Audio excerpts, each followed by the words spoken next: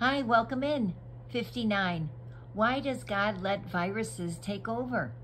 Viruses and other diseases that spread affect the lives of rich and poor, young and old, great and small. Sickness even comes to those who believe in God. When God created the world, He formed all of nature beautifully. Everything was completed perfect. Genesis 1, verse 31.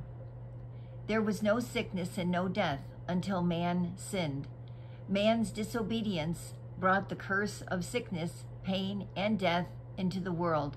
Romans 5, verse 12. We now live in a broken world and face the challenges of our spoiled nature, where weeds and viruses keep on spreading. Genesis 3, verses 17 to 18. And because we too have sinned, we struggle through life with weakened bodies. 2 Corinthians 4, verse 16. In recent years, a number of diseases have spread around the world through people's irresponsible actions. Some sicknesses are caused by eating unhealthy food, polluting nature, and doing things that are wrong.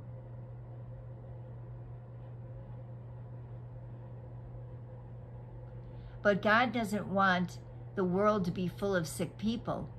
How do we know this?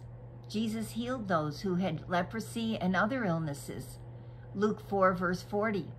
God still heals and protects people today. We need not be afraid, because whatever happens to us, God holds us in His mighty hand. He will never let go of us. So do not dread the disease that stalks in darkness, nor the disaster that strikes at midday. Psalm 91, verse 6. There is another way. God keeps us well. He has helped people discover cures and make vaccines. Today, there are medicines for all kinds of illnesses and vaccines for most viruses, which means that we can live pretty healthy lives. With bad news comes good news. Where diseases have spread right across the world, people have come together to help each other. Many have slowed down from their busy lives and had a chance to spend time on things that really matter.